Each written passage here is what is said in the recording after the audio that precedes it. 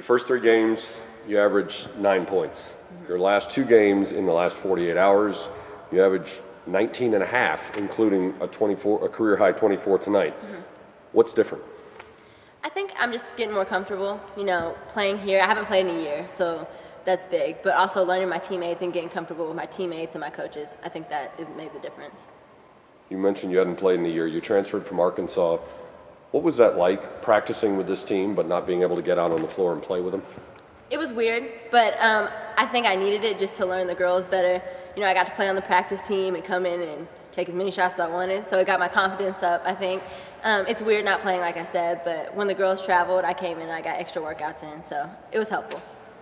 You had 17 points at halftime tonight. You went 5 of 6 from the floor, including 3 from 4 on 3-pointers. At what point did you realize almost everything you threw up was going in? And what does that feel like as a shooter? Oh, it was great. I've been waiting for that moment because, like you said, the first 3 games were pretty rough for me. But I think midway through the first half, I was like, okay, it's going to be a good day. And then the second half, I didn't hit as many shots, obviously, so I had to rely on my teammates more, which they had my back, so it was fine.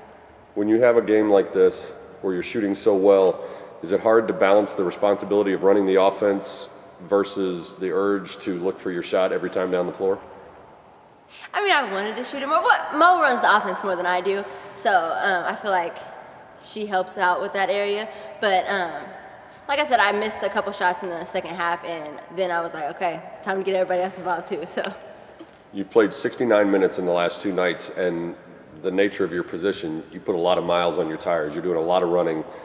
What's the key to surviving back-to-back games like that, and how do you recuperate in time for Tuesday? Icing. I hate it so much, but definitely icing, ice baths. You gotta make me get in there, but that's definitely a huge key, and staying off your feet. How often did you play back-to-backs at Arkansas or high school or AAU? AAU, I played all kinds of back-to-backs, but I feel like I haven't played back-to-back since AAU, so it was tough. But we all gathered together and just pushed through it. Like, it got really close, but we were like, we gotta go right now, and it worked out.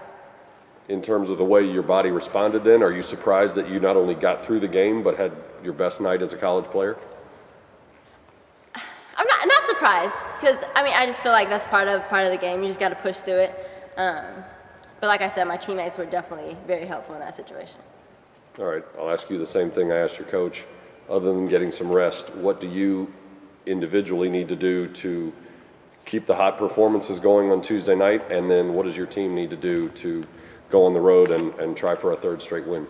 I think we need to come in and work on what we need to work on for the other team, and also come in and get shots up. And I don't think we should take this win for granted. We got to keep working because we need to get another win and another one after that.